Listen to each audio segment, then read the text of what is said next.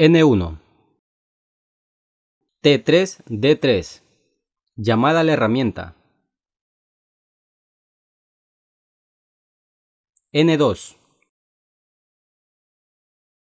G94. Avance en milímetros minutos. F100. N3. G00. Posicionamiento rápido.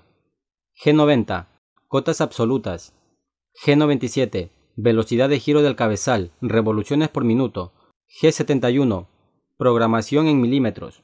Posición de la herramienta en X70, Z50. S800. Velocidad de giro del cabezal. M3. Arranque del cabezal. N4. G00. X53. Z0. Posicionamiento de la herramienta para el inicio del refrentado. N5. G01. X-0.5.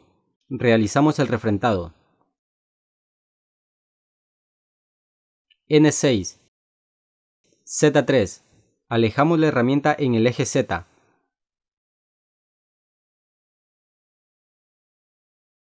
N7. G00. X53. Posicionamiento de la herramienta para el inicio del ciclo G82.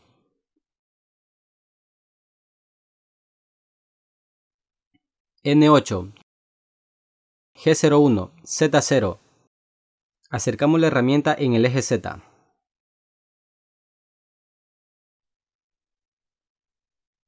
N9. G82.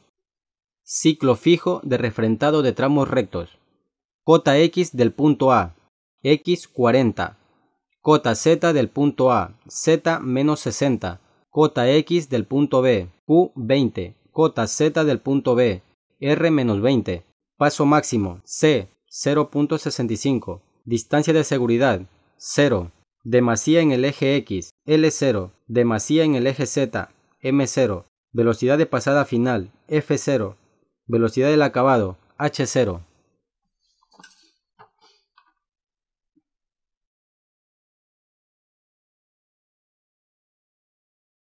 N10. G00. Z50. Alejamos la herramienta en el eje Z. N11. M5. Parada del cabezal.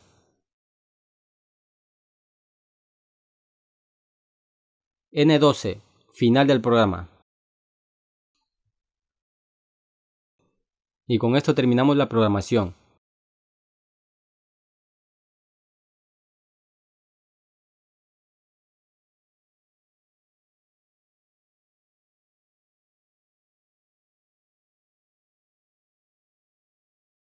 Vamos a ver la simulación.